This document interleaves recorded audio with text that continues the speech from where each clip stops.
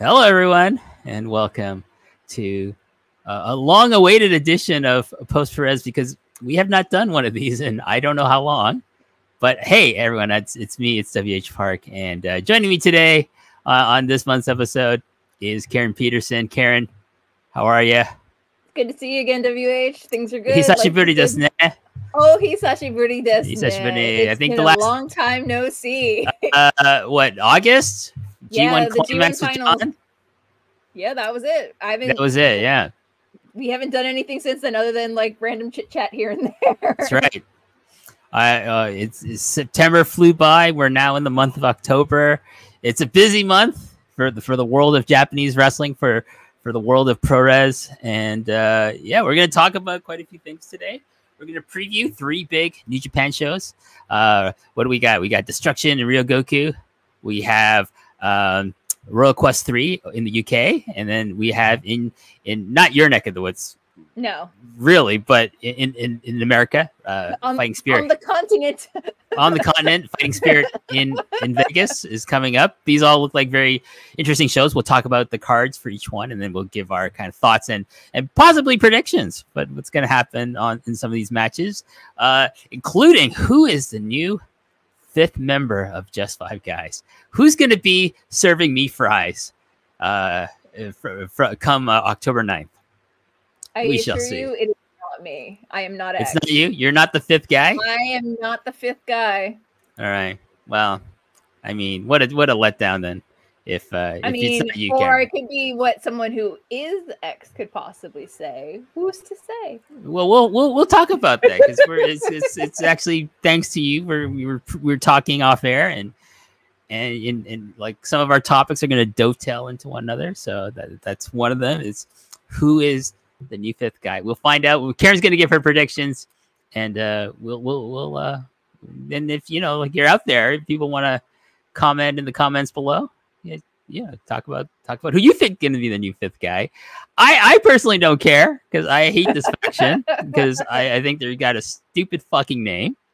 And Sonata, I'm sorry, I know you're a big fan here, but Sonata is absolutely boring me to tears as champion. Sorry, Eric Marcotte. I know he is also a massive a Sonata fan. As a member, a long-standing card-holding member of the Sonata Hive, I've had a very difficult time with him as champion, and Bruce and I have unpacked this at length. But I hate the feeling that Sonata's reign as champion is all about putting Naito over at the Dome. That's all. Like I feel like they're just treading water. The defense. That's a lame duck main event for Wrestle Kingdom, in my opinion. Like, then he has to lose. He has to lose the Evil on Monday. So that'd be. Listen, I'm not excited about this. Sonata being the champion, but putting the belt on Evil would be like exponentially a worse idea because no one casually will pay to go see Naito versus Evil in the Tokyo Dome. Like I sadly agree. So I don't care how popular Naito is. I like Naito. I'm not a Naito naysayer or but also not a Naito truther. He's not popular enough to fill the dome with fucking Evil. He's not even popular enough to fill the dome with fucking Sonata. I'm sorry. I like Sonata. I've always been a Sonata fan too, but it is what it is. It's also the booking. The booking of him as champion is pretty atrocious, I have to say. But we're going to talk about also. We're also going to talk about Stardom. We're going to talk about Suzu Suzuki becoming the new 5-star Grand Prix champion. I'm going to give my thoughts about the format of this tournament, Karen, because I really think they need to change how they do their 5-star Grand Prix. It's ridiculous. Yes. How many people were in it? 36, some shit like that. It was their largest to date, but they ended up with 4 people who have dropped out or ended up with injuries afterwards, and it's 4 of their most popular talents as well, which is such a shame. It's 2 months long, this tournament. Yes, it should be 2 weeks long, and it should have a third of the number of participants in it. Because if you have everyone in the promotion in the tournament, it doesn't really add prestige to it. It doesn't. Yeah. It should be an elite group. Not everyone gets to play ball. I'm sorry. That's how they sports had about work. a third of the girls who had to sit out on it, but it's just sometimes it just felt like there were too many people. And Okay, you know what? 2 weeks, like 3 weeks max, but two weeks and 16 people. That's how many people should be in a fucking tournament. That includes the G1, by the way. Okay, G1 shouldn't be like 36 fucking people in it either. Okay, I've already talked about the G1, but so I won't rehash that. In Stardom's defense, at least they have the 15-minute time limit. No, not when you have like it over 2 months. No, that doesn't matter. That doesn't matter. That is true. That does not matter. We're also going to talk about, I think probably my most interesting topic is going to be Katsuhiko Nakajima has given his notice to Pro Wrestling Noah. He's no longer going to be a contracted Noah wrestler, but he is going to go freelance. But I don't think that status is going to remain like for very long. I do think he's probably going to sign a contract with a different company down the line. That's just my prediction. I think he's going to get a lot of like dates with other companies first, just to like, you know, because that's what he was before when he was like in his teens, when he was with Kensuke. And they were traveling all different promotions before he finally settled in Pro Wrestling Noah for almost like what, 10 years? He signed in what, 2011 or something like that. Wow. He's been there for a long time. I'll get to my notes, but yeah, he's gonna leave, and I think it's a very exciting time for him. I think it's a very exciting time for any place that he shows up. I have my thoughts of like kind of dream matches I would like to see. We'll talk about that when we get to that topic. And finally, and this is one of the topics that we're gonna maybe dovetail into, is Yuya Uemura has seemingly finished up with Impact Wrestling. He's ended his incredible tag team with Joe Hendry, unfortunately. Unfortunately for John Cena, who I know was a massive fan of their entrance. Because he would send me gifts and links to this fucking entrance. And I was like, John, you need to calm down, my friend. You just need to calm down. I said to John, did you see like Adam Copeland, aka Edge, showed up in AEW, Karen? Did you see this? I saw the note that he left on the refrigerator because Beth posted it on Instagram, because I did not watch Wrestle Dream on Sunday, but yes, I did. Did you watch Dynamite or wherever? I saw a video of the reunion that did not go, of course, as according to plan, because I sent the clip of that to Sino. And I said, this will be us when we see each other again in real life. He'll be Adam Copeland. I'll be Christian. And if you've seen the video, you know exactly what I mean. He got a good laugh out of that. But anyways, yes, we're going to talk about John Cena favorite Yuya Uemura. Probably, maybe not at the end of this episode, Karen. Probably a lot sooner. But let us get into today's topics. We're going to get my notes up here. Hold on a sec. Let me just fix this here. Okay. So let's start off. Big show, probably one of the big shows in New Japan's calendar, coming up on October 9th. It's Destruction in Ryogoku Kokugikan. You know, you haven't been to Sumo Hall, have you? I have yet to be gone to Sumo Hall. Have you ever gone to the Ryogoku area? No. It's a fantastic place to see. There's a museum there right next to Sumo Hall. I would recommend. There's also like a lot of good restaurants in that area, including. I was like, I need the culinary recs before I go back next time. So there's a great little Nepalese curry restaurant hidden in the alcoves of Ryogoku near the station, and then there's the famous tonkatsu restaurant that Jojo Remy and Christine Remy took me to, and I do love a good tonkatsu. And we took a whole bunch of people there, including John and Wei, before the pandemic hit, and they all enjoyed the tonkatsu at this restaurant, which I will not share the name of on air because I don't want anyone else going there. I'll let you know in private, Karen. Don't worry, I'll let you know in private. But all of you other people, WH, I want to know what the name of this tonkatsu restaurant is. You're shit out of luck. I'm not telling you, because I don't want to see any of you there when I return to Japan. So anyways, Let's talk about Destruction and Ryogoku in the Sumo Hall. We're going to talk about these matches. Let's start at the beginning, Karen. I hope I have their order right. It's going to be a 6-man tag to start things off. Just 5 guys, except now it's just 4 because Yoshinobu Kanemaru, the master heel himself, turned heel, and he joined the House of Torture. And what a betrayal! What a betrayal to poor Taichi. His buddy here, Kanemaru, left, and then they have a slot to fill. So it's going to be Taichi, Doki, and X versus the House of Torture of Sho, Yujiro Takahashi, and Yoshinobu Kanemaru. Who could X possibly be, Karen? I mean, it is far past time that my son Yuya Uemura comes back from the war and goes back to Japan. The convenient firing of him in Impact, it just seems to fit all that well. I just don't know if just 5 guys is the right fit for him. No, it's not. It kind of feels like Beige Curtains, like a group, like they're doing well in the marketing scheme of New Japan, and they're very popular on like the TV Asahi Shinichi Champion programming that they have as a group, but I feel like Yuya needs something a little different because he's going to end up feeling just like Ren Narita and Shota Umino right now. They need something to differentiate the 3 of them from one another. And Yoda is he's at least an LIJ. It's something. I think Uemura,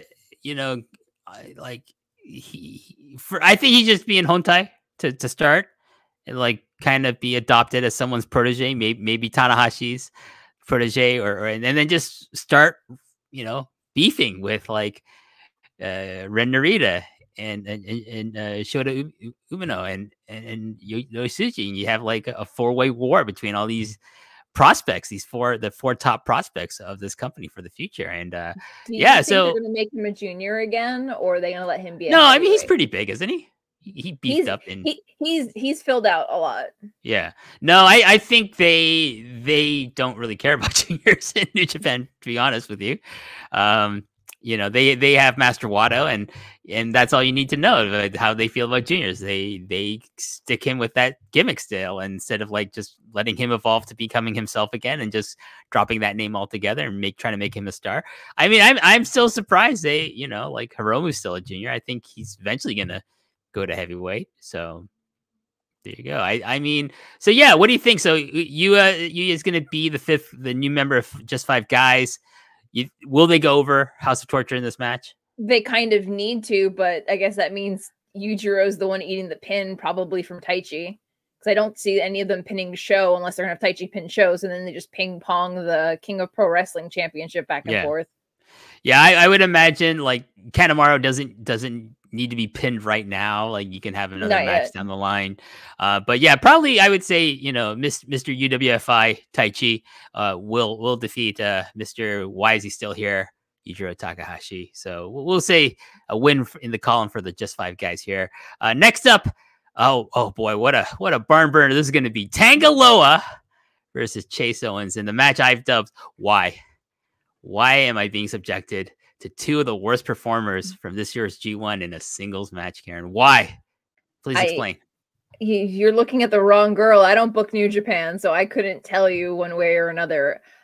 I kind of wish that this match didn't have a 30-minute time limit. 15 What, you think it's going to go 30 minutes?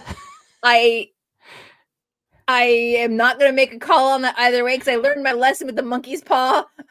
Talking about wanting Sho to win a championship. I don't know what's going on, but I just feel like 30 minutes is way too much for a time limit for this match.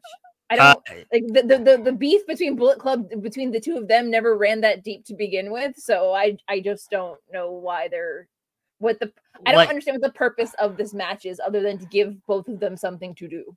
You know what my theory is that they saw there's a dip in merchandise sales and concession stand sales, before the show. So they thought we need a match that people will not care about, and that they'll go out to get like some food, maybe another cup of beer, maybe a hot dog, maybe buy a T-shirt or you know, something else. Maybe some of these lights that they like to have at wrestling shows, like that they've adopted from the idol world. That's what I think. I think it's to drive people. That's right. Where you go. It's to drive people. No, we'll talk about Noah. Don't worry. We'll talk about Noah. That's what I think. It's the let's get people to the merch stand, some more to buy more T-shirts. Let's give a match nobody wants to see, and that would be Tangaloa versus Chase Owens. Who's gonna win? Probably Tangaloa. I don't know what the benefit of having Chase Owens win this match would be, but then I don't see what the benefit of having Tangaloa win this match at all either. I think it all depends on how Tama versus David Finlay and the strong openweight championship match between Hikuleo and ELP versus Coughlin and Gabe Kidd shakes out. Right, like the Guerrillas of Destiny versus House of Torch. Someone in GOD is gonna have to eat a loss, and I don't know if they're gonna make it be Tama or if they're gonna just let ELP and Hikuleo be the ones. So. Well, maybe it'll be a time limit draw, and then everyone in the building will be a loser, Karen. Remember, I have to review this match with Bruce on Monday. Please don't do this to me. I don't book New Japan.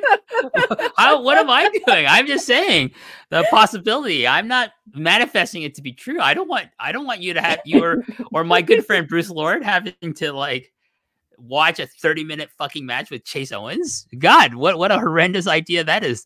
You know, what's the word for hideous, Karen? Dasai. That's Dasai. Dasai. Dasai also means lame. Chase Owens Tangaloa. Hideous. Lame. Nice. No, what? I'm being honest. Anyways, next match. Los Ingobernables de Japón. Shingo Takagi, Tetsuya Naito, Yota Tsuji, and Bushi. It's an 8-man tag versus the combined United Empire. Jeff Cobb, Great Khan, Hinare, and not Will Ospreay, but Callum Newman. I guess he's the new member of the United Empire here. They just keep bringing in people. I'm guessing he's another junior for them. I guess. Yeah, I mean, they got a perfectly good member in Robbie Eagles. Right? Or no, he went to. Sorry, I always forget. He went to TMDK. Robbie went to TMDK. Francesco Akira and TJP are in the United Empire. Yeah, why you couldn't put like TJP or my good friend, the good Italian boy, Akira Francesco in this match? You need to bring someone new in. Maybe bookings. I don't. They are doing visa stuff. I don't know. I saw Francesco Akira a couple of months ago live in Toronto. He was wrestling for Demand Lucha. Oh, yeah. He's taking a lot of bookings. He's working Canada. I'm sure he's down in Mexico, in America. So if you get a chance to see Francesco Akira live, people at your local indie, I recommend taking it up. He's a fun person to watch live. But yes, so there's the beef continues. LIJ versus the United Empire. I don't know what's gonna happen. Who's gonna win this match, Karen? I really don't know. Maybe Shingo, because I don't want Naito to be in him and Jeff Cobb just swirling the drain about who's gonna work the dome, because they already buried the hatchet on that one. But I'm guessing it's either Shingo or one of the big guys is going to squash Bushi. Maybe Yota Tsuji. The third row. All right, so maybe Yota Tsuji will pin Hinare, so that if Hinare wins the strong openweight title from Eddie Kingston, then Yota Tsuji will have a way to can say, hey, I beat you in that match in Sumo Hall. I want a shot at that title if he beats Eddie in the match, and we don't know if that's going to happen. But you know, Eddie does have the ROH World Title, so I don't think that's on the line. I just think the strong openweight title is on the line. So if Hinare wins that belt, I think it'd be good for him. I think he needs something like that, and it's okay because Eddie still has his ROH World Title that he won from Claudio. So it works out. I that's what I think. I think Hinare will win the open weight title, and then Yota Tsuji will challenge him for that down the line sometime before the end of the year. I'm here for it. IWGP Junior Heavyweight Tag Team Championship, the Bullet Club War Dogs. So just call them the War Dogs. Why do you have to call it the Bullet Club still? Anyways, Drilla Maloney, Dan Maloney, and Clark Connors, who are the champions. This tag team title just put hot potatoes all over the place, I think. Taking on the former champs, not the champs that they beat, because that would have been Catch 22, right? Yeah. Who beat these guys? What's their name? Kevin Knight and Kushida. What's their tag team name again, Karen? International Jet Setters, I think. That's right, the International Jet Setters. So the current champions and the former champions two reigns ago are gonna meet in this match, and it should be fun. I think Kevin Knight has really come through as a junior, teaming with, especially in this tag team with Kushida. So I'm gonna go on a limb and say International Jet Setters are gonna regain the titles. They're gonna have some more matches with Catch 22, and then defend against the junior War Dogs here, and then just kind of hot potato the junior tag titles all over the place, like what they used to do with Young Bucks and Motor City Machine Guns not the Machine Guns, the Time Splitters, Kushida and Alex Shelley, and just keep it alive. Super Junior Tag League coming up after this series. There you go. So there you go. I think they're just gonna have it be, go to International Jet Setters, and maybe have it defended in Impact Wrestling, because that's Kushida's kind of home in America is Impact Wrestling. So that should be, I think that'll be a very good match. I think that's something that will stand out when the dust is settled of this whole show. A best of 7 series, Karen. I was not aware that there was a best of 7 series, not between any two people, but between two entire factions, seemingly. Is that correct? Yes. So it's Hontai and Strong Style. So, but it's specifically Shota Umino, Master Wato, and Yuji Nagata as a trio. Correct. In a best of 7 series against the trio of Strong Style, Minoru Suzuki, El Desperado, and Ren Narita. This kind of stems from like what happened at the G1 Climax Finals card, as I recall. There's like they were all getting each other's faces, up in each other's grills, as the kids say, right? So what is the current, as of this recording, Karen? What is the current score in this series? Do you know? I can genuinely say I have not kept score, because I have not watched the significant number of house shows they've had leading up to this event. I as I recall when I was doing research, I do believe it's like 2, 2, and 1. So they're like almost tied or something like that. There's like, or they have a draw, at least one time limit draw or something like that amongst their matches. So I do not know if this is the 7th match in the series or not, but I can't imagine how they're going to continue it after this destruction show. why you would continue it? I sincerely hope that this is the final. Well, it says best of 7 series final, so this is the last match. Okay, this is the last one. Okay, this is the last one. So what are your predictions? I do think it has to be something involving Narita and Shota. I would book it to be Ren defeating Shota to give kind of him like Shota more kind of saltiness. He can't get the big win. I think Narita needs it more than Shota does. I agree. So I would say that my heart and my head both say Ren Narita will get the pin on Shota Umino in this match, or Master Wato. Not Yuji Nagata. That would be good if you got it on Yuji Nagata. That would be a good, nice rub. And you know what? Nagata would be more than willing to put over young Ren Narita. I think so. I mean, I wouldn't mind if that were to happen, I wouldn't mind seeing a singles match between Ren and Nagata purely out of morbid curiosity. No, I think it would be good. I think, Nagata, he's smart. He works to his age and to his experience. And so he doesn't try to do anything like he did like 20 years ago. He's very smart. And he was never really a high flyer or anything like that. So it's okay. And he came off a nice, run with the Triple Crown, so I think he's more than willing to like say, hey, I let me have a match with Narita. You want me to give him the rub, put him over? He'll do it. So that would be good. I think that would be a great idea as well. Next match, New Japan Strong Openweight Tag Team Championship. The Bullet Club War Dogs, the heavyweight version, Alex Coughlin and Gabriel Kidd will take on the challengers of the Gorillas of Destiny of El Phantasmo, ELP, and Hiku Leo. And this could go either way, I feel. I would assume, I think Coughlin and Kidd have better momentum as a team. I think they should go over. I don't really see a future with Hikuleo and El Phantasmo as a tandem. I think that El Phantasmo should be a singles wrestler.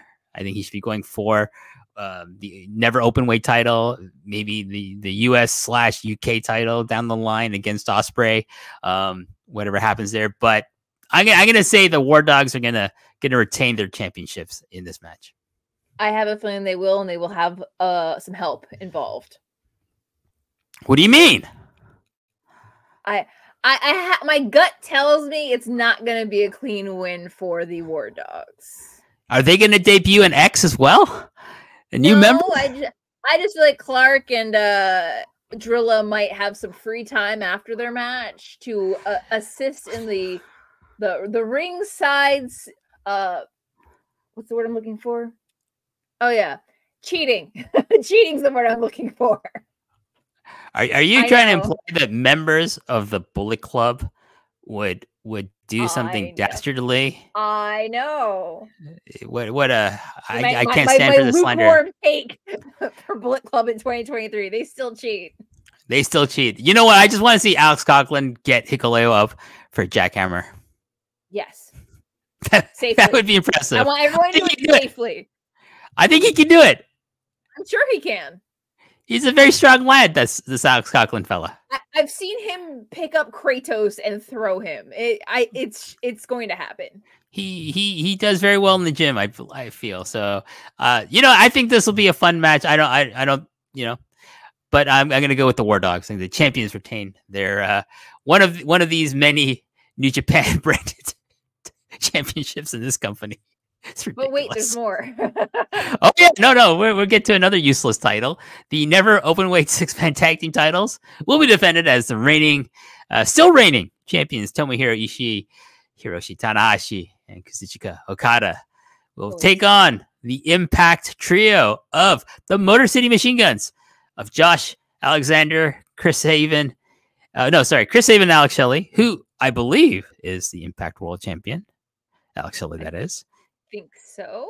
And Josh Alexander joined them. I do not think they're going to win because I think the program is Josh is going to challenge for the title he never lost that is currently held by Alex Shelley, who I also saw at the same Demand Lucha show that I saw Kira Francesco at. He had an excellent match by a luchador by the name of Aramis, and I hope both come back to Demand Lucha so I can see both live. They're very fun. But I'm gonna say Ishii, Tanahashi, Okada are going to retain because Josh Alexander cannot get along with Alex Shelley, the man he's going to eventually dethrone for that Impact World title.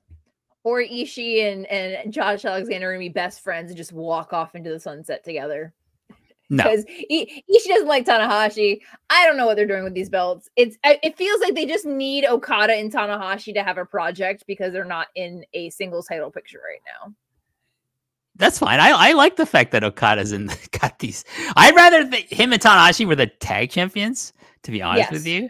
I'd rather that happen, but I'm okay. I like this dynamic where Ishii is friends with Okada, but is not friends with Tanahashi. But he begrudgingly, accepts Tanahashi as his partner because he's Tanahashi. He's awesome. Yes. He's a legend. Yes. He's the ace. He's 1 in 100. Did you know he's 1 in 100, Karen? Tanahashi. A 1 in a century talent. Yeah, I'm right. I'm very aware. That's not hyperbole, people. This man is on a level of Keiji Muto, Mitsuharu Misawa, Kenta Kobashi. This is the level that Tanahashi occupies in the history of professional wrestling. Okay, and I don't think you're gonna find too many people who would disagree with that sentiment. But let's move on to another never title.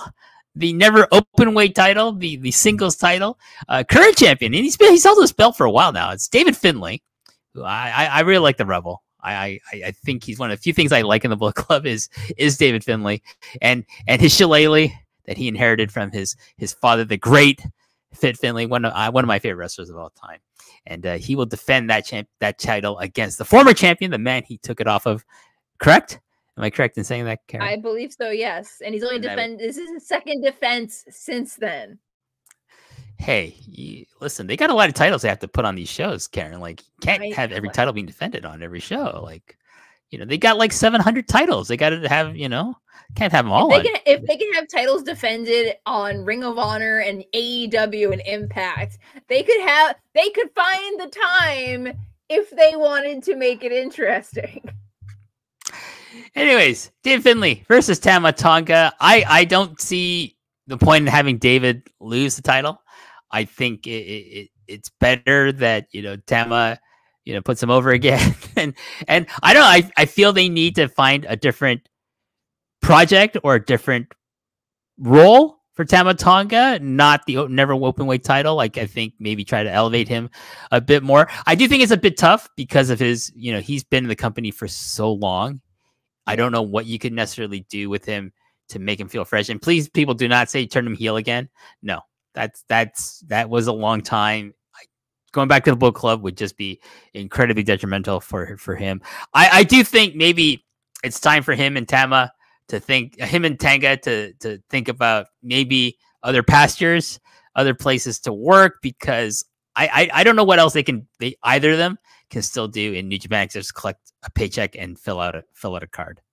I mean, if they wanted to make it interesting and not be the IWGP Tag Champions again, they could put Tama in the strong open weight championship pool.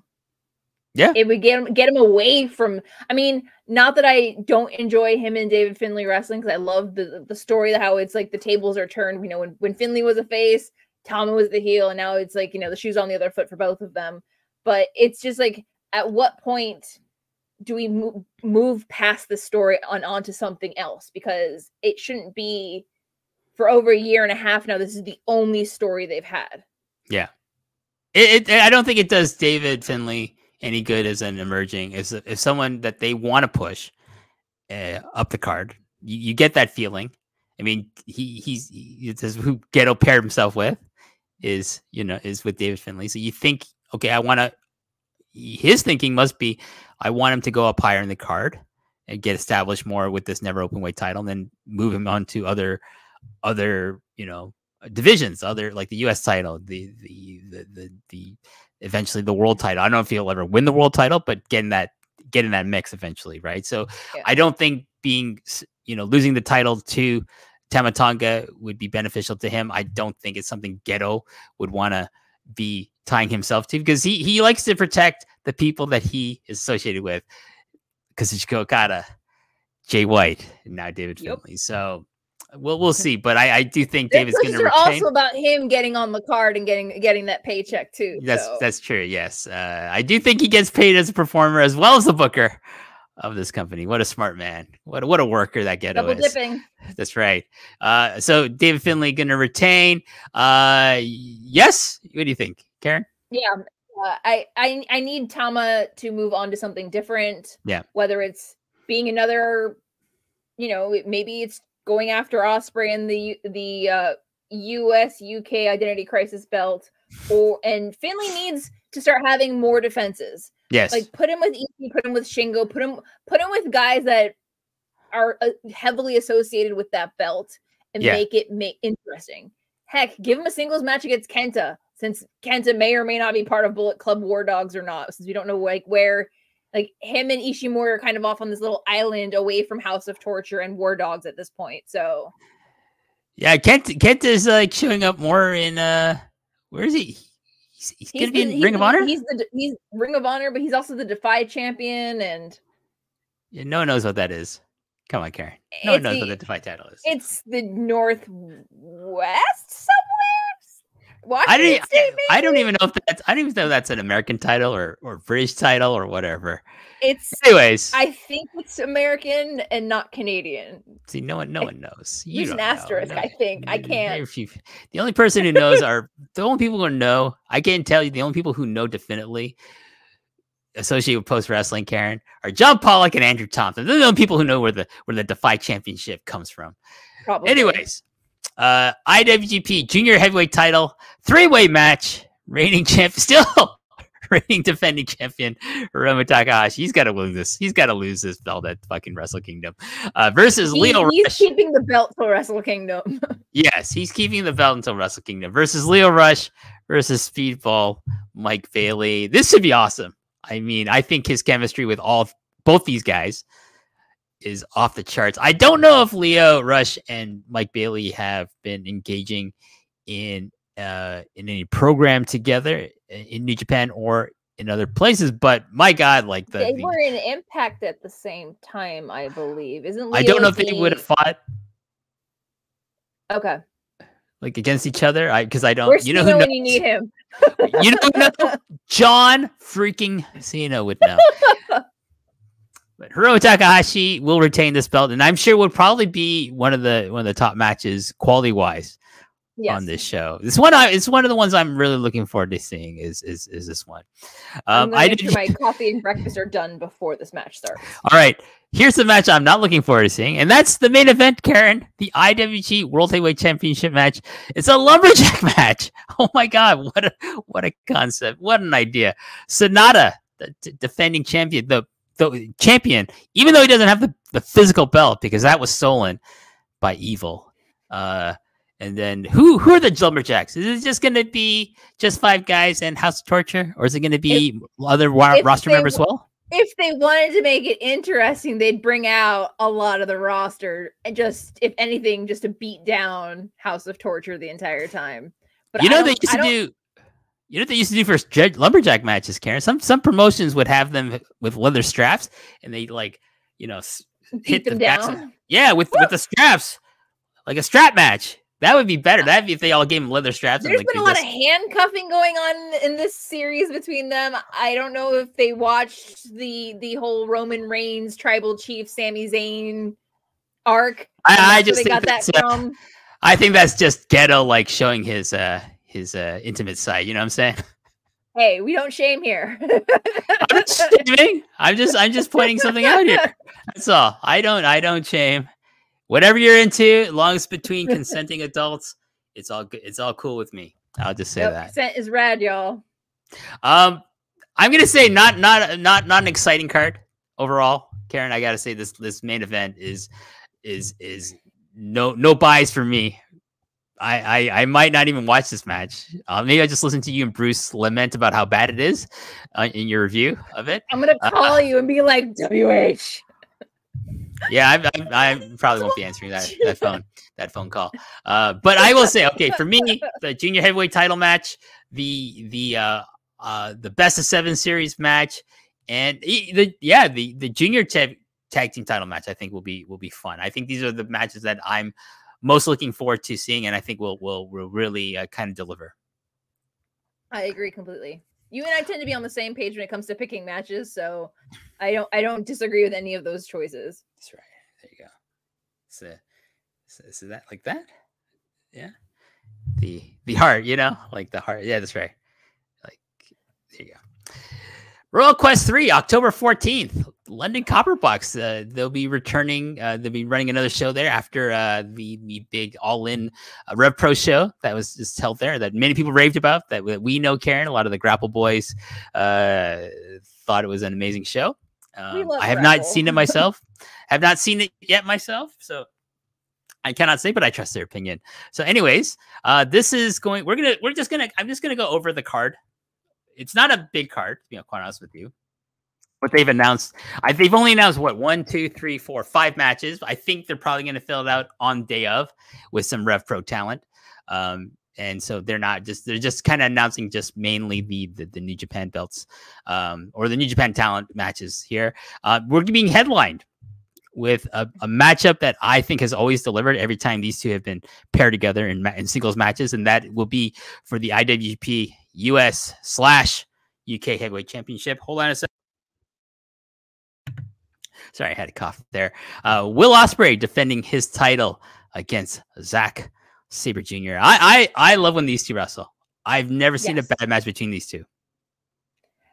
They've wrestled against each other for so long that they know each other so well that it's a guaranteed. I don't want to call it a safe match to put as a main event for a show, but it's a guaranteed one that's going to get everyone's attention, and everyone's going to be talking about it afterwards. Yes, and I think it is a draw in London, in the United Kingdom.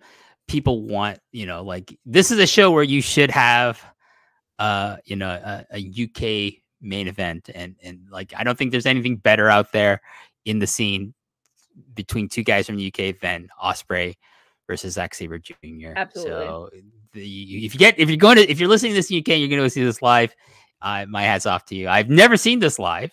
So I'm very jealous to anyone who's been seeing them live, whether I think it was one of the New Beginning shows. They had a singles match and it was awesome. And I think they probably met in the G1. There's been so many G1 matches, Karen, I can't remember them all. But that should be an excellent main event. Semi-main, Tomohiro Ishii versus Shingo Takagi, first time outside of Japan. UK fans, you're real lucky. You're going to see two guys who have excellent chemistry with one another just beat the shit out of each other. So if you like that kind of a match, which I do, as do I, in for a treat here. Hiroshi Tanahashi, Eddie Kingston, and Michael Oku will take on Jeff Cobb, Hinari, and TJP in a 6-man tag. That should be fun. Yota Tsuji versus Luke Jacobs of the Young Guns. And then a weird match, I feel, El Desperado in a match against the former NXT, I believe, UK. Was he NXT UK champion? I think he was. Trent Seven. I have no interest in Trent Seven, so me neither. Despy, I don't care enough about him. In 3 minutes, to be and honest. Move on. And I don't know. Despy deserves a better matchup for the show, honestly, but I don't book New Japan. But I'm curious to see how Tsuji and Luke Jacobs do. I don't know what their history in Rev Pro was, if there is any. But again, I do love that they're actually weaving in, Rev Pro talent. And this is kind of how Aussie Open was introduced to the New Japan audience proper when they did the first Royal Quest. Before they jumped to GOD. Before they jumped to AW. I guess health insurance is a big deal to some people. You know what? I can't blame them. Having worked for a Japanese company, it is something that they are not. Labor benefits is a very important thing. Yeah, it's not something that a lot of Japanese companies are not willing to give to people. So this looks like a fun card. Foreign hires. I think the two top matches are worth going out of your way to check out this show. So that's October 14th. Someone's gonna talk. I'm sure John's gonna talk about. He'll probably watch this thing. I don't know. Are you planning a review of this show, Karen? Well, Bruce Lord and I are going to be reviewing this show as well. There you go. Bruce and Karen. Bruce and I this month. There's one more. We're going to get to it. There's one more. We're going to get to it. Fighting Spirit in Vegas, October 28th from Sam's Town in Las Vegas. You and Bruce are going to review this as well? Yes. I am not going to Las Vegas, nor am I going back to Sam's Town for a show. So we will watch the show on Saturday, and the review we are tentatively going to do it the next day on Sunday because of the time zones. Right. So it's going to be headline New Japan Strong Openweight Championship. Eddie Kingston, the current champion, will defend against Hinari, who attacked him at the G1 Climax Finals show. And and I think Hinari will win the title here. I think he needs it more than Eddie does. New Japan Strong Women's Championship defending champion Julia will take on Hyan. I'm not familiar with Hyan. What's her background? I am not familiar with her either. I just know that she's very popular on the U.S. Indies, and she does some work in the U.K. as well. Okay, so that's going to be our sleeper match on this show. I think New Japan are not going to waste Julia on someone they don't feel can keep up with her Correct. in a match like this. So that's something to be on the lookout for. I'm looking forward to seeing this match. I have yet to see Julia in a strong women's title match, so I'm looking forward to seeing this. Another female women's wrestling tag match. Stephanie, pardon me if I don't pronounce this correctly. Stephanie Vaquer and Zeuxis. I believe that's how it's pronounced. And taking on the tag team of Luvia and Johnny Robbie. And I'm not familiar with any of these four participants. Do you have any knowledge about them, Karen? I believe Zeuxis was in one of the Mae Young Classics. If you want to go like do a deep dive on NXT, pre-NXT, all that stuff. Stephanie Vaquer has been I believe they're all in CMLL. Vaquer has been going to Japan and working with Ice Ribbon and a couple of the other women's promotions. But she and another woman, Delise, they were there for like a month and a half, 2 months at a time. So there you go. And speaking of CMLL, we're gonna have a CMLL kind of mixed with a New Japan Talent match. Atlantis, Hiroshi Tanahashi, and Mystico. I believe this would be the Mystico who's not part of the Rush Dragon Lee family, right? That is the Mystico that is not Caristico, which is the original Mystico who is related to Dragon Lee and Rush. No, wait, isn't the second Mystico Dralistico now? And then correct. The original Mystico is now something else. But this Mystico is not part of that family. This is the third Mystico, maybe. They need to start numbering them. But also, it's an 8-man tag. So also Atlantis Jr., the son of Atlantis, not El Hijo de Atlantis, but Atlantis Jr. will take on the team of Rocky Romero, Tiger Mask 4. I don't like just calling him Tiger Mask. I think you have to respect every Tiger Mask that came before him. By the way, do you know who every Tiger Mask before don't ask me that. You know what? Okay. This is the 4th iteration of Tiger Mask. Tiger Mask 4. Could you enlighten people like me who don't know who the other 3 are? This version started off in Michinoku Pro. He because Great Sasuke got hold of the gimmick somehow, he gave it to this guy, and for excellent talent, very good. But the first Tiger Mask, of course, the legendary Satoru Sayama, who revolutionized junior heavyweight wrestling in Japan with the Dynamite Kid. And then the second iteration of Tiger Mask was in All Japan Pro Wrestling. It was Mitsuharu Misawa. And then the third iteration of Tiger Mask went back to New Japan, and it was Koji Kanemoto. And then the current version, Tiger Mask 4. So there's your little thing. Do you know who all the Black Tigers were, Karen? I know Rocky Romero was one of them. He's like, I think Eddie Guerrero was another one of them. So Eddie was Black Tiger 2. Yes, he's Black Tiger 2. The first is Mark Rocco, Rollerball Rocco was the first Black Tiger. Then it was Eddie Guerrero. He was awesome as Black Tiger. If you've never seen Eddie as Black Tiger, do yourself a favor, go look for those matches. He was so amazing. Third one was Silver King. Was the third Black Tiger. He's of course the brother of Dr. Wagner Jr., who sadly passed away several years ago. And of course, the fourth version of Black Tiger was Eddie. It was Rocky Romero, and then there's been some since they don't count because they're all shit compared to everyone else. Compared to the previous 4, but there you go. What are you looking most forward to on this show, Karen? I mean, I am a shameless Julia fangirl, so I am very curious to see how the audience in Vegas reacts to them, because I think they're going to absolutely love her. But I am, as I'm unfamiliar with Hyen's style in ring or her deep background, I am curious to see why she was selected. Largely because I feel like they're not. I don't like it when feuds are built solely on social media. I need more. Yeah. Like, give me a press conference, give me a video pack, give me something. Wrestling should be built and fights should be built on television, not on Instagram or Twitter or X, or whatever the fuck you want to call it these days. I shouldn't have to piece together everything. No. Or wait until the day of the show pay the money and then listen to the commentary explain the story. Because, you know, in this economy, I can't afford to buy all the shows. No, so I need to be able true. to pick and choose. I am also curious about the women's CML tag match. And of course, Hanare versus Eddie Kingston. Whew, that's going to be... I think that'll be a war. I do love me a beefy Haas fight. And I think this is going to be... Definitely. A very robust serving of Haas fight. I think Hanare, this is like the biggest match for Hanare. I feel one of the most high profile matches of his career outside of a G1.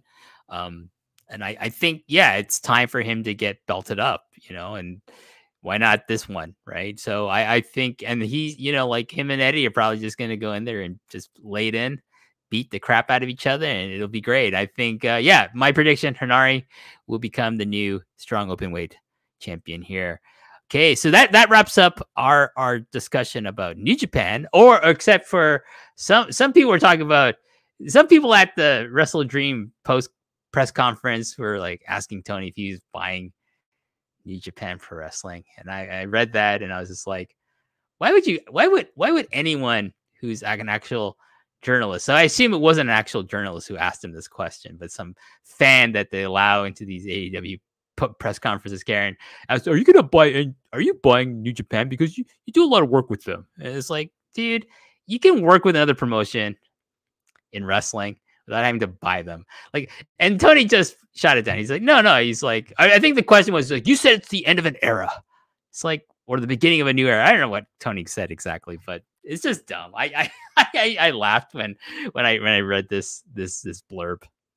As much money as the Khan family has, I don't think they have the Bushi Road money to be able to afford to buy New Japan and Stardom, especially when their heaviest working relationship with Japanese talent is the Cyber Fight group, mainly Tokyo Joshi Pro and DDT. So it's one of those things where I feel like a lot of it is fantasy booking on fans' parts because they want one-stop shopping. They don't want to have to go to New Japan World and Stardom World and AEW and bring them all. They don't want to go to all. They want everything in one place, so they don't have to like seek out everything. Yeah. And it's just, I see the discourse these days and I just scroll by it because it's not even worth my time until there is a press conference with someone saying, "Here's the press release. Here's the logistics." I don't have the bandwidth to deal with some of the ridiculous things that I've been seeing lately. Well, let's move on to something that's not ridiculous, and that would be the finals of the 5-Star Grand Prix for 2023, and that would be Suzu Suzuki in the Red Stars block taking on Maika from the Blue Stars block, and Suzu Suzuki defeated Maika in 14 minutes thereabouts via pinfall using the Sky Twister press. I watched this match just the other day, Karen. It was excellent. I am a big fan of Suzu Suzuki. I have been ever since she joined Stardom via Prominence, and started her feud with Julia, who in real life she felt, I think, legit abandoned by when Julia jumped from My Servant to join Stardom.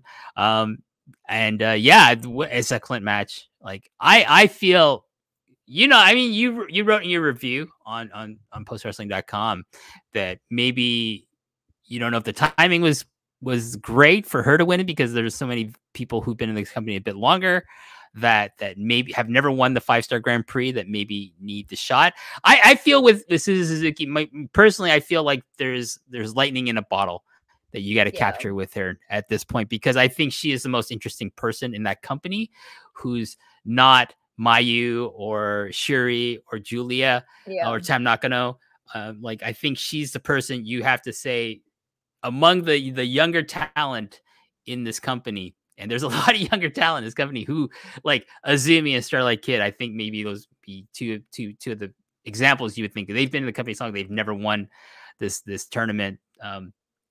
But again, I think with them, they've been established. Like, just to talk about those two specifically, they've been in the company for so long that it's okay. They don't need it right now because they're eventually, I feel both of them are eventually going to become red belt champions at some point in their careers. Yeah. So the hardest thing for me about like Suzu winning the 5-star is that I understand the lightning in a bottle concept, but at the same time, it's giving me how they were handling Hana when they brought Hana in and she won the 5-star, and they shot her straight to the top of the list.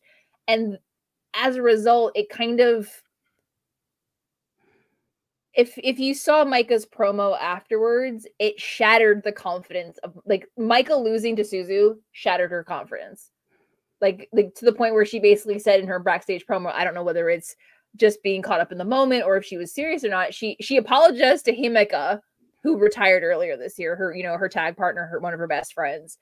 And she's like, I don't know if I can do this anymore. I don't know if I deserve to be here anymore. I don't know where I go from here.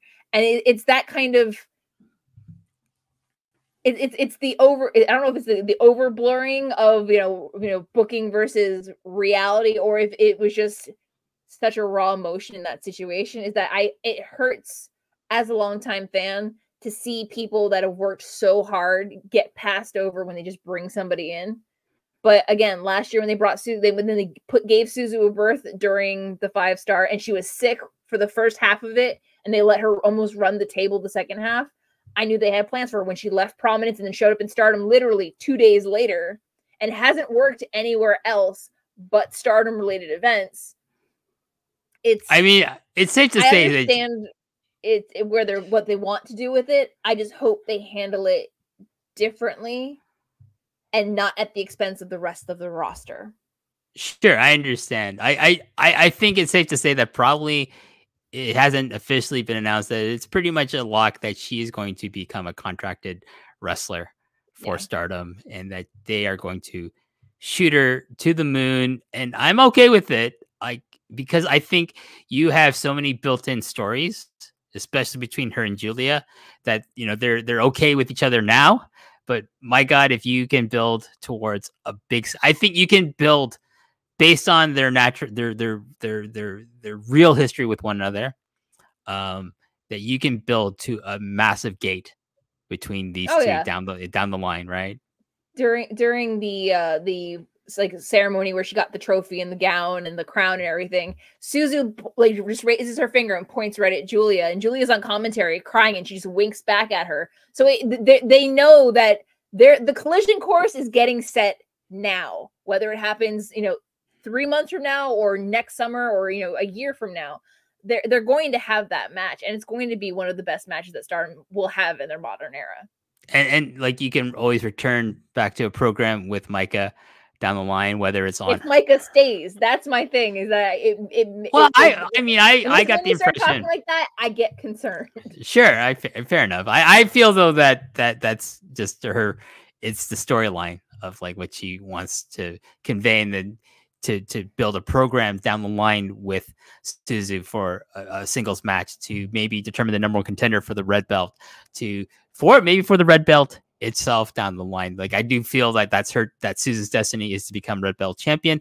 I don't know if the white belt is in the path of that ascension, but you have so many, I feel, fresh matches still with Suzu, like singles matches and on her path to becoming a main eventer with Kamitani when she returns from injury, with Utami, with Mayu, with Hazuki. You have there's so many people that she can have. So many. There's such that's the thing about Stardom. Like, I feel there's also there's too much good talent in there that it's sometimes people get lost in the shuffle, right? So, but she can have Starlight Kid, embarrassment Momo. of riches. It's an embarrassment of riches. It is. I think there's so much. I think this is probably one of the best pickups they've made. Probably, I think the best pickup Stardom has made since Shuri joined the company officially. And I would agree. So the thing is, what I really love about Suzu Suzuki, especially in Stardom, is that she's so different from everyone else because she presents herself not as a lot of the wrestlers in Stardom present themselves as kind of like idol characters, because that's kind of like the origin of Stardom was based around the idol culture of singing groups in Japan and Korea. Yeah. But she is a wrestler. She considers herself not to be like that. She always presents herself as a wrestler and also like someone who's hardcore, because she loves doing death matches and has since her Ice Ribbon days. So I think she brings such a freshness of character to the roster, and like and you know, like personalities make good matches, right? Like it's not just about styles clashes, but personality clashes. She has both, and like I'm looking forward to see where she goes from this point. But she has challenged Tam Nakano for the red belt, and when's that happening, Karen? All right, so on Monday the 9th, when Destruction in Ryogoku is happening, Stardom also has a show that day. And on that day, the main event is Tam Nakano defending the World of Stardom Championship against Natsuko Tora. Now, during the 5-star, Suzu has got wins over both of them. So basically, instead of punching her ticket to the main event of Stardom Dream Queendom on December 29th, the very last show of the year, she's like, I'm not waiting. I beat both of you. Whoever walks out champion on Monday, I'll be waiting for you in Osaka at Gold Rush in November. So, all right. So let's talk about these two big shows. So Tam Nakano versus Natsuko Tora on October 9th, same day as Destruction. Yes. Who's winning? See, it's hard because Natsuko had a very strong tournament. Whether or not it was clean wins or not, that's neither here nor there. But it's also in Nagoya, which is Tam's backyard. So it's one of those things where I could see Tam winning, but the red belt has eluded Natsuko for so long. I could also see Natsuko walking out with it with a little help from her friends, as it were. Right. Okay. So personally, I don't know if the red belt is ever going to be in the position of Natsuko Tora. Yeah. If it is, I don't think it's going to be this year. I think they have other plans. So I'm going to say Tam retains. And then Tam, so say it's Tam versus Suzu in Osaka. Like if it's Natsuko versus Suzu, I think she's a transition champion. Yeah. I think Suzu beats her for that belt. That's where I was going with it, was that if it's not Tam, Natsuko isn't keeping the belt very long. She's going to be one of the few that loses it on the first events. So let's say if it's Tam versus Suzu Suzuki, what would you do? What do you think's going to happen? And is it what you would do as well? It all depends on two things. One, if Julia is still going to be New Japan Strong Openweight Champion at the end of the year. And two, if Kamitani's coming back. Because I feel like those are going to be the two things that'll determine where the program goes after Osaka. Okay, so then if Tam... Kamitani doesn't have a return table for clarity's sake. So it's... I really think Kamitani is going to try to get that white belt back when she does come back. You think so? Yeah, why not? I think it's something that she because okay, so let's say Tam wins, and then the natural match at Dream Queendom on December 29th. I think the natural main event would be a rematch against Julia. Oh yeah, that would be the natural money drawing main event for that show. Oh, absolutely. They would just need to get the belt off of Julia.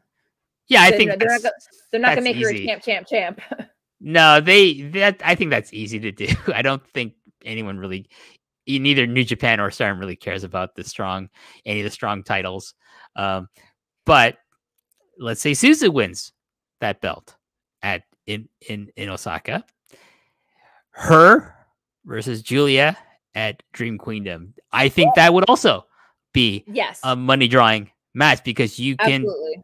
And I think Rossy Ogawa is very smart about promoting big matches, about booking big matches, and drawing in personal history, whether it's in the ring or behind the scenes, into these kinds of programs. So I could see it going either way. Like with Tam and Julia, it's a given that because they have such a strong rivalry in Stardom over that belt as well.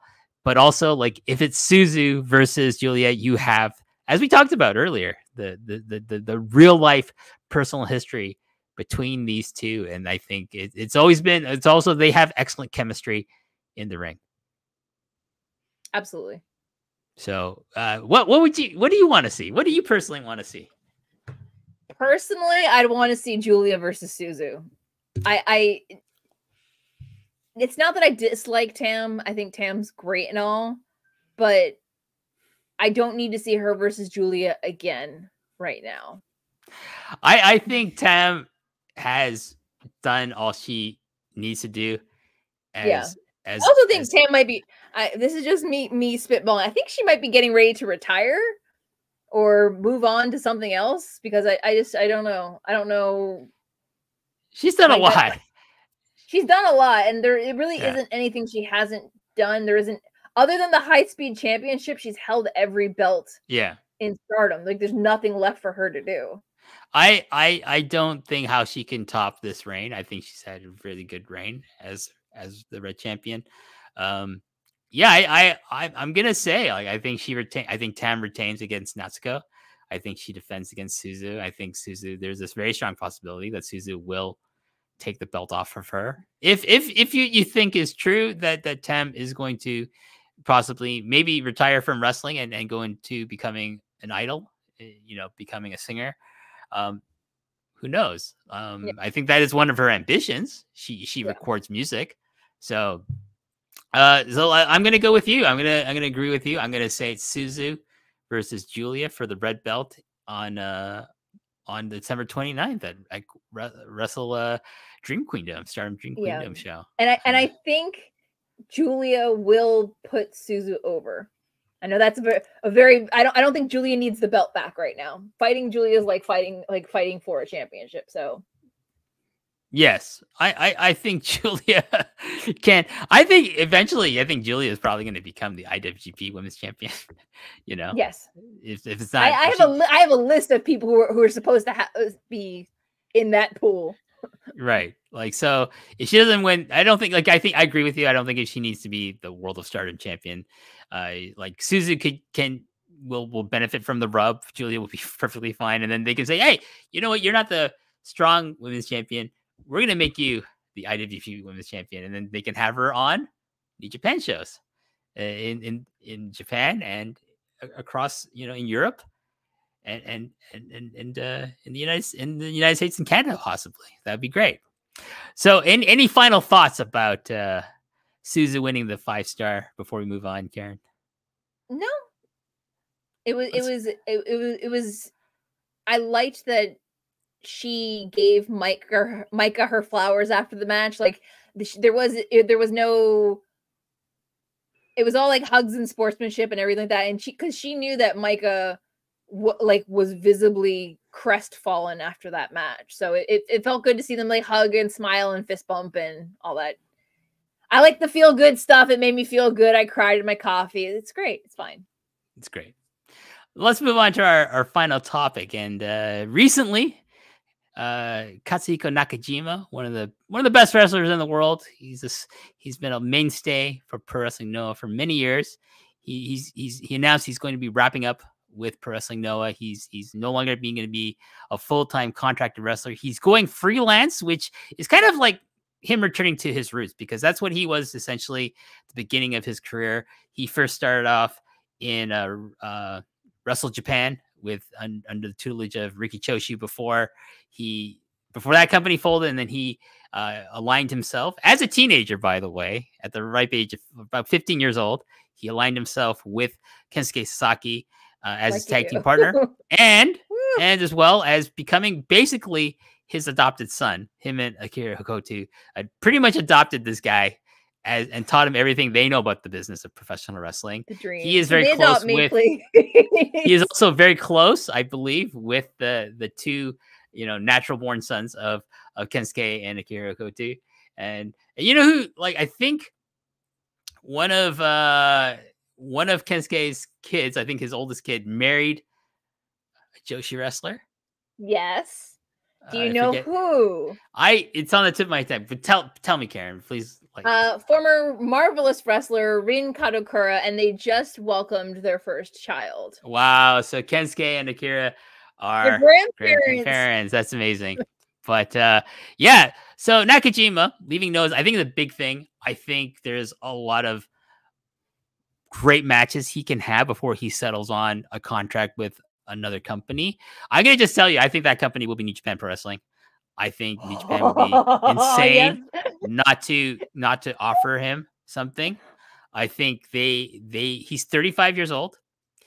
There is there's so many money matches you can put this guy in. You know, of course, the main one would be against Okada. I think a program between him and Okada. But in the meantime, like, okay, he wants to do some stuff for maybe with Big Japan. He wants to fight the guys in the strong division of Big Japan Pro Wrestling. That'd be great. I would love to see that. He wants to fight Kento Miyahara. I think, personally, let's go. All Japan, because Nakajima won their first singles match, the big singles match they've had recently, right? All Japan needs to contact him, Nakajima that is, and say, hey, we need you to give Kento his win back. He needs the rub. I think he'll do business. You build that for a Sumo Hall match.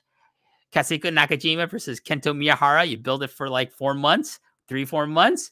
You have it in Sumo Hall, or you try to run the Budokan. I would do it in Sumo Hall. I think the Budokan's a little too ambitious for All Japan at this stage in their existence. And he does that, and then he shows up in New Japan Pro Wrestling. Has Katsuhiko Nakajima held the Triple Crown? No. Okay. Kensuke has. You can have that. He could beat Yuma Aoyagi, who's the current Triple Crown champion. Oh, because I know that, you know, All Japan just loves putting that belt on people and making people who can elevate it, you know, between putting it on Yuji Nagata, Satoshi Kojima. Like, I could, if he's going to go like work there freelance, much like those guys were freelance as well in that situation, I could see them even if it's a short run, but put the belt on him. The thing is, Karen, there's not many places that can afford him. That's the thing.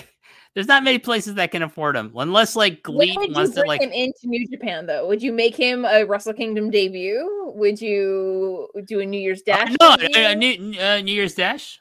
I wouldn't put him on New Wrestle Kingdom. If anything, like, so he's gonna finish. Let's just go over this. He's gonna finish. He's gonna have his last match for Noah at Korakuen on October 20th. Excuse me. Hold on. Go Shiozaki drowning his feelings in crepes when the day of the announcement was very relatable. Yes. And then his final match will be October 28th in Fukuoka. So for Korakuen Hall, he's going to team with his two most famous tag team partners, Go Shiozaki and Masa Kitamiya, and in a 6-man tag against Masaki Mochizuki, Manabu Soya, and Daiki Inaba. Daiki is going to be doing the honors here for Nakajima. The Haas fight. Let's go. And then, so that'd be an awesome. I think that'll be main event for Korakuen Hall. For that would be an awesome show to be at for that match. And his last match in the company overall will be October 28th, and he will team with Go Shiozaki. Axis will team for the last time in Noah, maybe against Naomichi Marufuji and Takashi Sugiura. So another Haas fight here.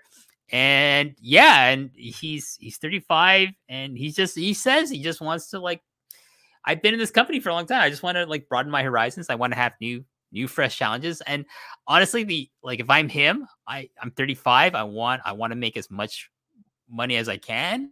That's not on the indies. I'm sorry, it's not. It's not for All Japan. It's not for Big Japan. It's not for fucking GLEAD. It's for New Japan. Yeah, it has to be for New Japan, and like with New Japan, it opens the doors for him to do AEW and Ring of Honor if he wants to do that as well. You can have, like, you know, if he shows up in AEW for a couple of shots, guess what? He can have a fucking match against fucking Katsuyori Shibata. That would be fucking awesome. Oh, my heart. Oh, all right. So yes, please and thank you. And you know what? That won't happen. For whatever reason, New Japan is afraid to put Shibata in one of the rings. That's okay. He's having an awesome time in America, it seems. So you have Nakajima getting paid and getting taken care of. I think Tony's taking care of him. So there you go.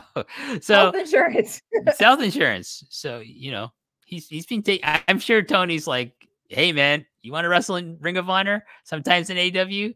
I'll pay you. Don't worry about that. So Nakajima, New Japan. if he, yes, I think he's got, so October, so November, December, he's got 2 months to like go crazy on the indies if he wants. But I would say if I'm New Japan, I contacted him yesterday and said, how much do you want? And what kind of schedule do you want? And we want you to wrestle full time for us. Because you know whose role he could fill, Karen? Kota Ibushi. He could be what Kota Ibushi used to be for that company. You know, that's the space that Nakajima could occupy. I think he's got a better head on his shoulders than Kota Ibushi does. He's a lot saner than Kota Ibushi is, a lot more sensible than Kota Ibushi is. I don't think you'd have as many problems, if at all, with Nakajima on your roster. He's a consummate professional because that's how he was taught, because he was brought up in the business by two consummate professionals who are like his mother and father in real life, as well as in the world of wrestling. So Nakajima, New Year's Dash, showing up, starts a program with Ren Narita and Shota Umino, and eventually leads to a match down the line, picking off all the company favorites one by one with Okada. No, I mean you put him over Shingo, you put him over like Sonata, you definitely put him over Evil. You have him build a match towards Naito that he wins that. Does he build a match with Kenta and do that? Do that deep cut. Okay, yeah. I mean, I'm sorry. Kenta's not what he used to be. If you said this, I know that's why I ask it that way, because it's like I want to see it, but I want to see like Noah era Kenta come back out. I think they can work a match that Kenta could work in terms of like just kicking and slapping each other really hard and be compelling. Yes, because I think Kenta has the personality for that, but it's like you can't have him do that regularly, but you can have a one-off match. I think, maybe his first match, singles match, if he joins New Japan, is against Kenta, maybe in Osaka at Sumo Hall, maybe in Ryogoku, maybe Yokohama, somewhere like that. But eventually you build him towards facing Okada. Like, I think that's where the money match is. And then along the way, you know, like everyone else, Naito, Ishii, you know, and then all the young guys. He's 35 years old. How old is Kazuchika, young Kazu? Kazu, I think, is 36. So they're about the same age. So both these guys, I mean, Nakajima has been relatively injury-free. 35. Yeah, so they're the same age, right? Yeah. Yeah. So Nakajima has been relatively injury-free for most of his career. He works a style where he doesn't really take that many risks or big bumps, and he's a crowd favorite. He has such name value. I think he's a lock for New Japan to like try to lock up, and they can afford him. Like, you know, like Bushiroad, like I'm sorry, a Cyber Fight. I don't think it's the money. It's lack of money that he left. He did everything that he could do, and no, there really wasn't anything left for him to do. He's been he's had all the belts. Yes, the only place he hasn't had all the belts in is New Japan, and his father Kensuke was pretty much like he's held every title pretty much in New Japan. He was IWGP heavyweight champion, so I think that's maybe something that Nakajima looks at and says, I want to be like, you know, Kensuke. I want to be IWGP champion one time. And like, if I'm New Japan, I sign him. I don't make that a later prospect. I make that a sooner prospect. You put the belt on him as soon as it's feasible. And if you have existing plans, you change them for him. And then because him in New Japan is money. I really feel that. Yes, and it's one of those things that we've talked about before, where it's they need to start thinking big picture for the next stage of the company. And while they have their three musketeers for the Reiwa era, there's a gap between your Tanahashis and your Naitos. Okada's kind of hovering in the middle with Sonata, like over here, but then there's like a space. They need another person circulating around the Okada mid-30s range to help fill out what the future plans are. I mean, I think it should also be Shingo. I think Shingo should also fill that role. But Nakajima is perfect for that role, as you're saying, Karen. All right, so that's we'll find out come January whether or not he is, if not earlier, if he's showing up in New Japan. I think it's pretty much a given that he will eventually turn up there. but yeah, maybe that wraps up this episode of Post PURORESU, and hopefully we'll have another one before too long. But we've been busy here at Post Wrestling. You, myself, everyone, John and Wei, everyone else. So it's been hard to kind of coordinate doing one of these shows. But I had an awesome time talking with you, of course, as usual, Karen. Happy belated birthday to you, WH Park. I've missed our conversations. Wow, we'll have more soon. You'll be doing quite a lot of conversationalizing with our own Brewdog, Bruce Lord, for a bunch of New Japan shows coming up. And so keep an eye out for that. Anything else to plug, Karen? Of course, Dream Slam Monthly will be out near the end of the month. But other than that, I'm kind of laying low right now. I'm still kind of recovering from the G1. Oh, yeah. It gets harder every year. So my own plugs, so it hasn't come out yet. It hasn't been recorded yet, but I'll be recording a new episode of The Long and Winding Royal Road with Poison Rana's Braden Harrington. It's his first time. I'm going to do it remotely from the BDE Towers. So that'll be fun. I've only done one other live recording. That was with Damian Abraham. And so Braden, I'll just tell people we're going to talk about Terry Funk, the late, great, legendary Terry Funk. We're going to talk about his 1983 retirement match that did not last. But we're going to talk about his importance to Japanese professional wrestling as a whole, but also specifically to the creation and popularity of 1970s, 1980s, up until 1990s, All Japan Pro Wrestling. And it'll be fun. And we're going to talk about his famous retirement speech where he declared that Japan was Ichiban forever, forever, forever. Very much. And so one thing, Terry Funk, like you and I, love Japan, love the culture, and love being in Japan. So he's very lucky to have that. And we'll have that sometime before the end of October. That'll be out on the feed somewhere, I'm sure. So first time Braden will be on the show. So I'm very excited to have a conversation with him talking about All Japan Pro Wrestling, talking about the legendary Terry Funk. MCU Later will be returning this Sunday. I don't know when this is being released. I think maybe sometime this weekend. We're recording this on October 5th, so I think probably sometime this weekend we'll be releasing this. But me, Rich Fan, will be talking about Loki season 2. Karen, we'll have you. It's back, yes.